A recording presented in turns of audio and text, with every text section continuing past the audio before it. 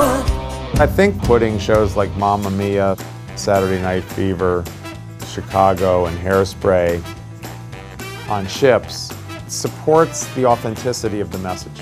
That says, whatever is the best that there is available to you anywhere in the world, on land or anywhere, is available to you if you cruise with Royal Caribbean International.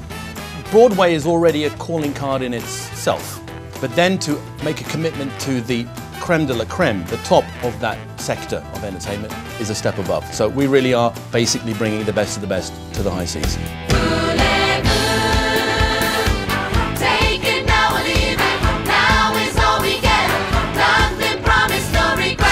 Mamma Mia is going to be the most incredible thing that we have done to date.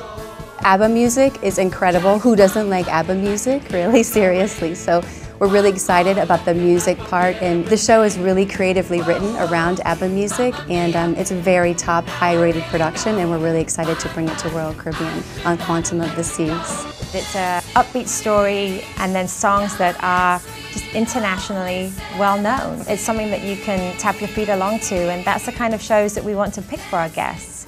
We can really provide them a Broadway experience at sea in our beautiful theatres, and I think Mamma Mia will be the show to go to.